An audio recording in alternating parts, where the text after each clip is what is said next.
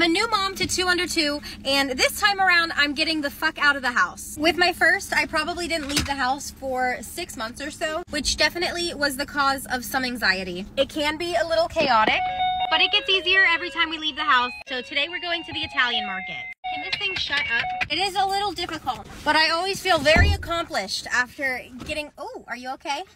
No. I always feel very accomplished after going and doing something, so. Okay, let's go. Mommy's hand. Mommy's hand, that's right. Okay, you gotta sit there. Let's see what we're gonna get. Here, you hold that. Winnie threw this out of the cart and it broke and spilled everywhere. Hence the sign. So let's try again.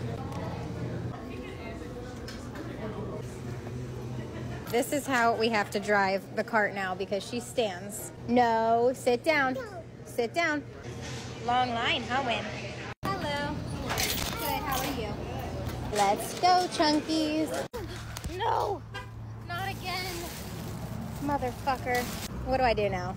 Okay, well, guess what we're gonna do? We're just gonna put this bag of water in the car, huh?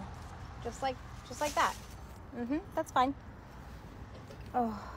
So it's definitely not easy. I'm actually having kind of a really hard time. Honestly though, it's so difficult that it's comical.